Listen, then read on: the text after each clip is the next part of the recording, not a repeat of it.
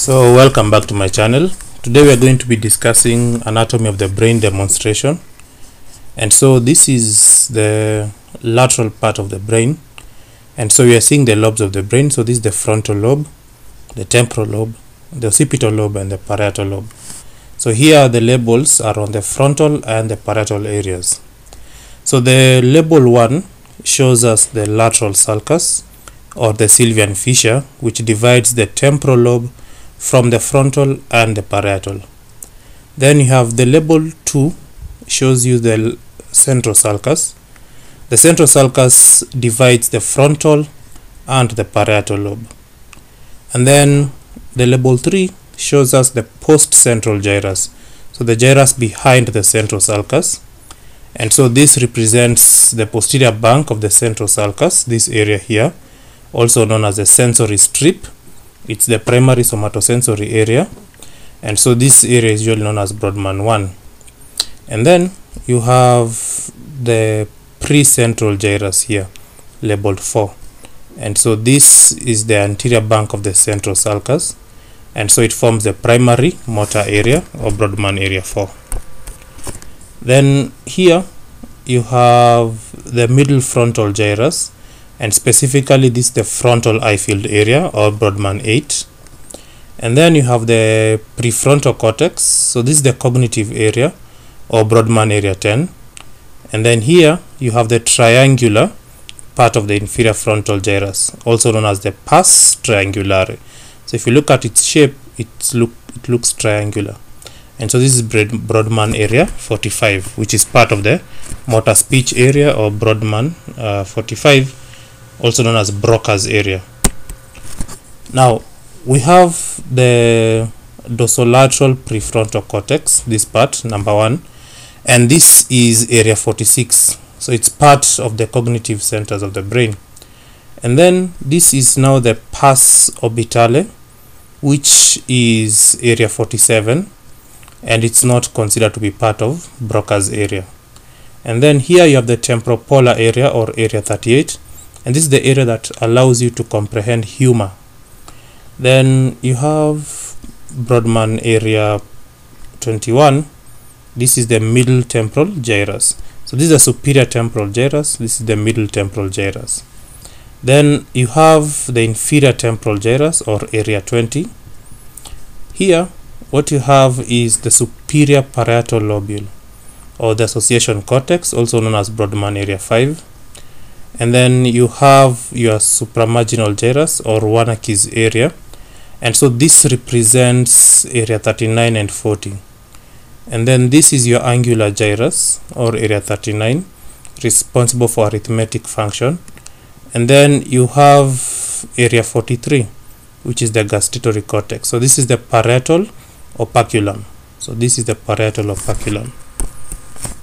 When you go to the base of the brain, so what you see here is the lateral orbital sulcus, and then here you have the medial orbital sulcus, and so this becomes the medial orbital gyrus.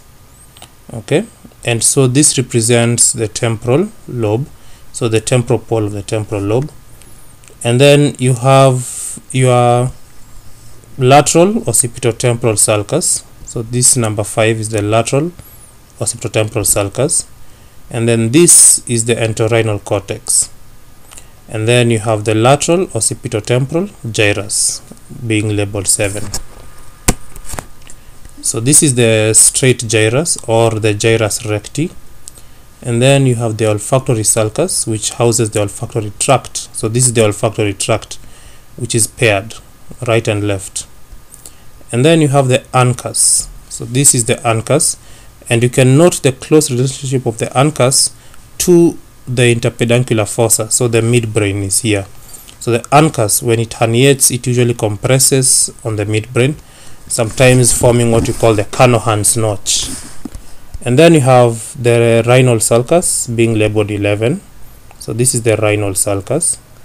And then you have the fusiform gyrus. So number 12, this is the fusiform gyrus, which is responsible for face recognition.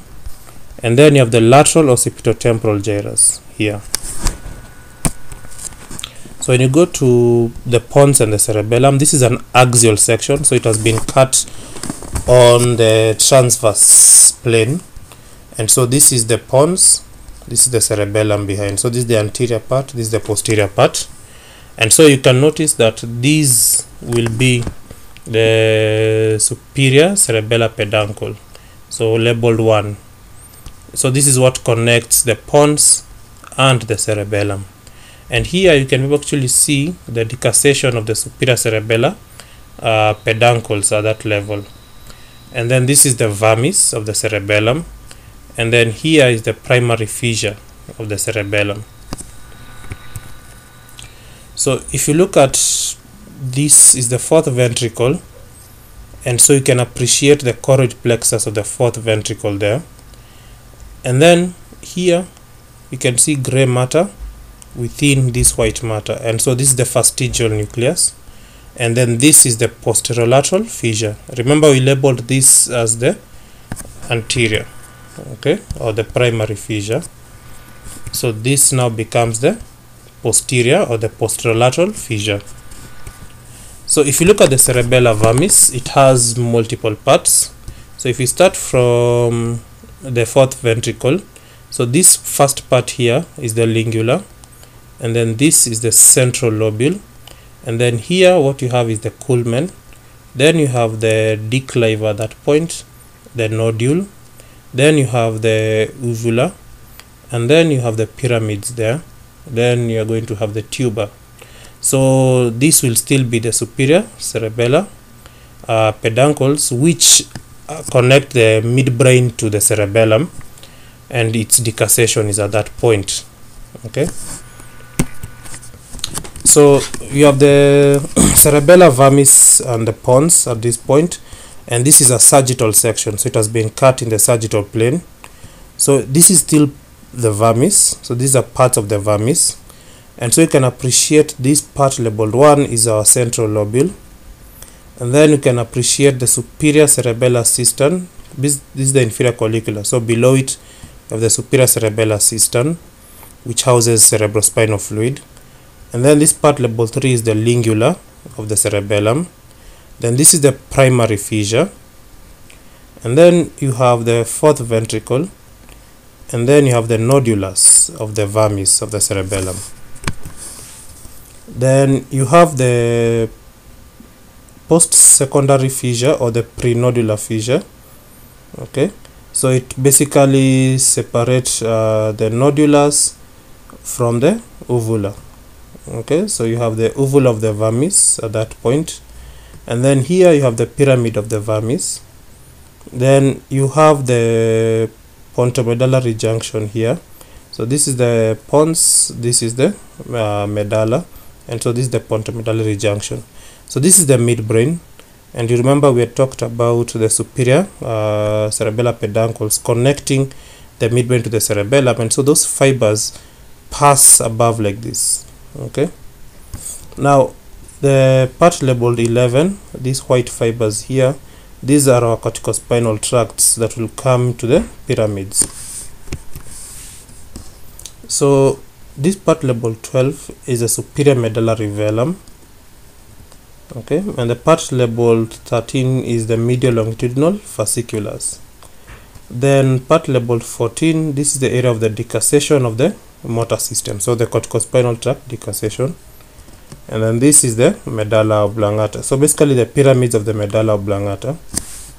And then the part labeled 16 is the reticular formation, this gray matter here. This is part of the reticular formation.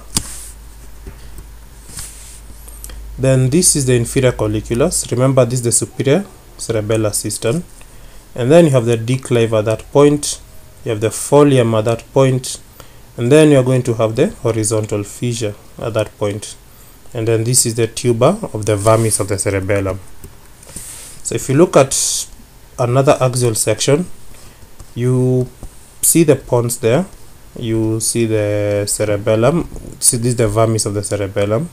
So these white fibers here are the pons, these are the transverse pontine fibers. Then this part labeled 2, now this becomes the middle cerebellar peduncle, what connects the pons to the cerebellum. and then this is your fourth ventricle, and then you're going to have the lingula of the cerebellum there. So this whole thing is the vermis. Okay, so this is the prelunate sulcus, and then you're going to have the this is the postlunate sulcus, this is the prelunate sulcus. Then you're going to have this part labeled 8 as your superior medullary velum, and then you have the part labeled 9 being your primary fissure, and then this is the nuclear layer. Okay, so this is basically part of the fourth ventricle, and then this is the decussation that had occurred for the superior cerebellar peduncle. So thank you.